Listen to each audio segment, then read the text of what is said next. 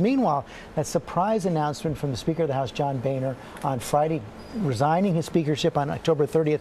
Yesterday on Face the Nation, here's what he said about his Tea Party adversaries. The Bible says, beware of false prophets.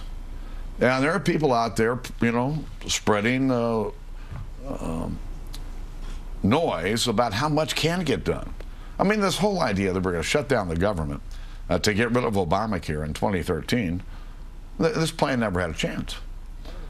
Amount of money later this week. Will it shut down? Well, it won't this week. And by the way, you could hear it the way he despises those that were pushing him for that. Those same conservatives were pushing him for a shutdown this week. He will, as one of his last acts, extend government funding. But, George, only until December. To do that. He'll need Democrats, and he'll get Democrats, but it will only go until December. After that, all bets are off. But that's the next speaker's problem. Well, it could be a very rough Christmas. The next speaker, we don't know yet, but Kevin McCarthy getting in? I am told that he will get in likely today. He will almost certainly be the next speaker, and he will face all of the same problems that John Boehner faced. Okay, John Carl, thanks very much.